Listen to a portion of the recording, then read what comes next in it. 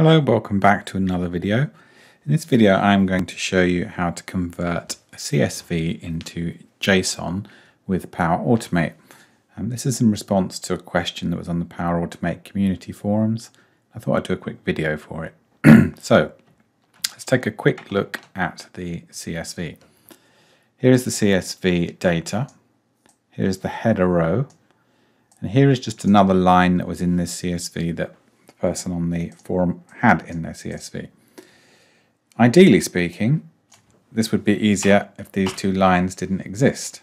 But for the purposes of this flow, I'm going to leave them in because you might have a header row like this, and it's not too difficult to get rid of it.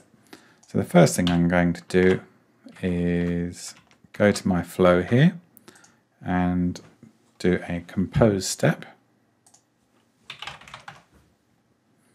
And I'm just going to paste in the contents of the CSV. I'm going to rename it CSV. Then I'm going to add another step. And this one is just going to contain a new line. And I'm going to use that new line to split this CSV based on a new line. So I'm going to do another compose. And the expression I'm going to use is split. Then I'm going to pick my dynamic content. I'm going to choose the CSV. And then I'm going to split it on the new line.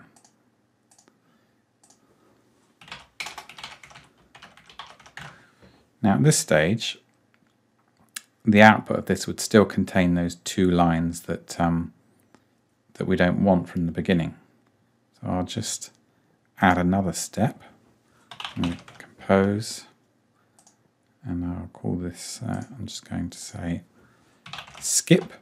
Skip will move past some elements of an array. So I'm going to use the output of split new line, and I'm going to skip forward 2 records because this is now an array, the output of this. So if I OK that and save that, I'll just show you that before we go any further. And I'll just execute this.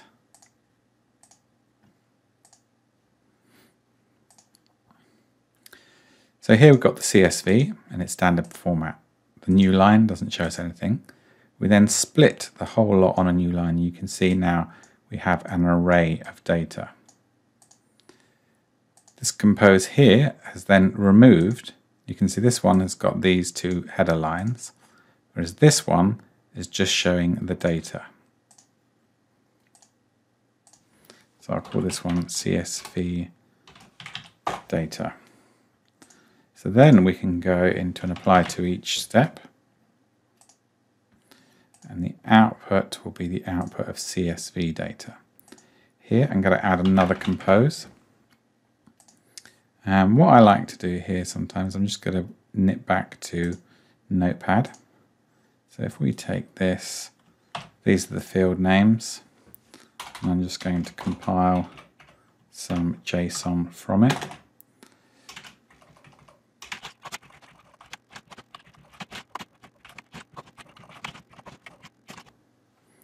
Okay, so now we've got the basis of a JSON that we're going to use. So I'm going to call this JSON, and here I will put that.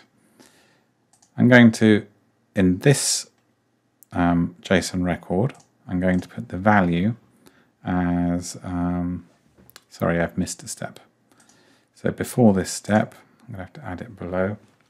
I'm going to do another compose, and I will say split by comma. Let's move that below there, and the expression is going to be split item comma. So what comes into this applied to each line, and each line is delimited, has got commas that split the fields. So we need to make a new array, which is the split by comma will generate for us by splitting the incoming line based on a comma. Now in our JSON section down here, I can do dynamic expression. I'm going to use Power Automate to generate the syntax for me.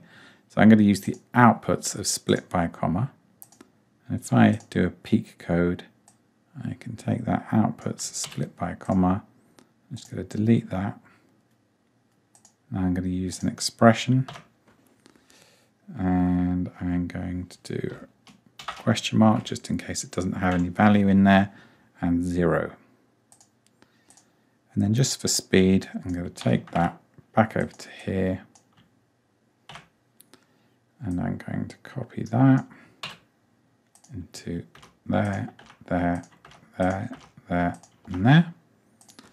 I'm going to change the reference 1, 2, 3, 4, 5. Delete that, paste that in, and now this compose will generate us some JSON for that particular record.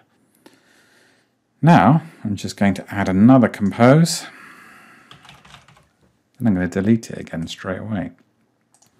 I'm just going to use that to get us the outputs of JSON, and then I'm going to pick the code and just copy that. Then I'm going to delete that. And then down here outside of the loop, I'm going to have my compose. And I'm going to put in that same expression, which is going to produce us an array of records. Let's call it complete JSON. Save. Let's test it and see what we got. It's bound to be something in here that isn't right, but we'll see. Right, so we start off with the CSV. It gets split into new lines here. So we've still got those top header records. Then we're just down to the data. That goes into the applied to each. Split by a comma changes all of each field into a record. Then the JSON is produced for us for the first record, and so on, and so on. And then this final one here compiles all of the results into an array which we can use for whatever we want. And that is all there is to it. You should be able to build that flow in no time at all. Give it a go, see how you get on. If you get stuck, leave a comment and I'll try to help you out. And if you've lasted this long through the video, you might as well like and subscribe it. Cheers, bye bye.